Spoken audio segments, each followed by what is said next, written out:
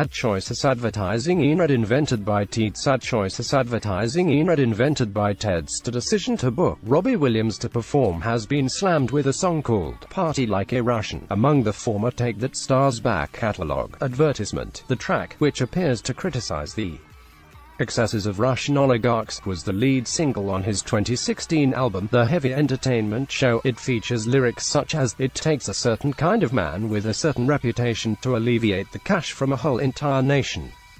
World Cup 2018 opening ceremony. Who is performing? Take my loose change and build my own space station. Ain't no refutin' a disputin', I'm a modern Rasputin. Subcontract disputes too.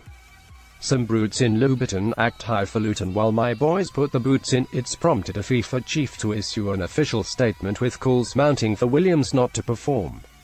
A spokeswoman for football's world governing body said, "We are extremely happy to have been able to gather such a high-level lineup of artists for the opening ceremony, which for the first time and for the benefit of the fans in the stadium and watching on TV will take place just half an hour before kickoff and will focus on musical performances. Robbie Williams and Ida Gary Flynn are extremely popular artists, and they will undoubtedly entertain and warm up the crowd before the hosts take to the pitch to play Saudi Arabia on June 14th. Please understand that the track list for the opening ceremony of the 2018 FIFA World Cup has been agreed between the artists, FIFA, and the local organizing committee, who would like to keep this as a surprise for the public until the show, but a longtime Kremlin critic has lambasted Williams for deciding to sing in Moscow.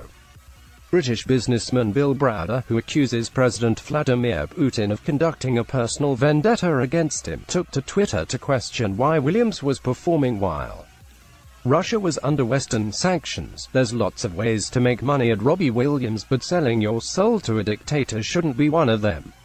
Shame on you," Browder wrote. The opening ceremony takes place at Moscow's Luzhniki Stadium, half an hour before kickoff in the first match between Russia and Saudi Arabia.